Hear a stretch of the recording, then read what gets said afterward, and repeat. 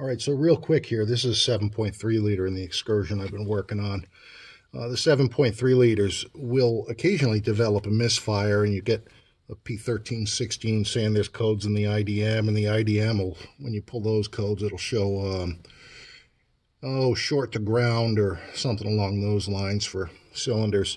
This has been a known issue with the 7.3s. You can see here, under this main connector going to the engine, the 40-pin connector, there's a spot on the valve cover that's rubbed.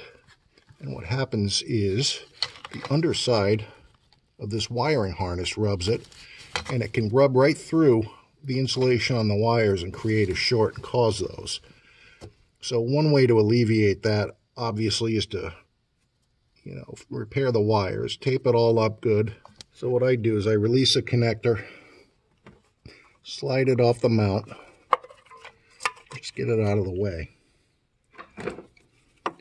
I'll put an adjustable wrench right on here and tweak it up just a little bit.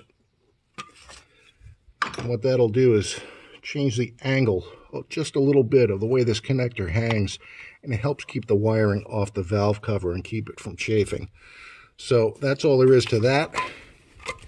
Sounds like lunchtime to me. Thanks for watching.